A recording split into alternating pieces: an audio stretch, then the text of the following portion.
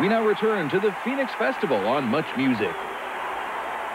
Vince, give us an overview of the Phoenix Festival and the sort of big picture. Well, it's a festival of, it's mainly a music festival, but it had lots of other events going on. It's, you know, we've got areas, circus areas, fun fairs, healing areas, lots of activity up there. What's the scope in terms of how many bands and how many stages? We've got about 11 stages, and we've got 270 bands. That doesn't include comedy and other acts like circus acts and what have you. Now, this is billed as England's first 4-day music festival. That's right. Is that right? Yes, it is. Actually, it's the first 4 days of music. Yes. How does this one distinguish itself from the other festivals?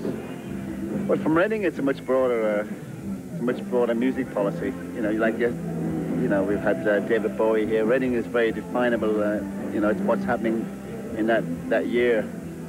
This is much wider music base. It's good jazz, good dance.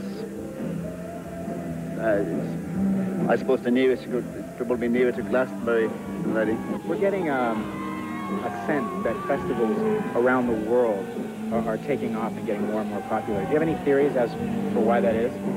And I suppose I think it goes in cycles. I mean, festivals are not a new thing, really. Festivals have been around for hundreds of years, probably thousands of years. I've got no idea. I just think it's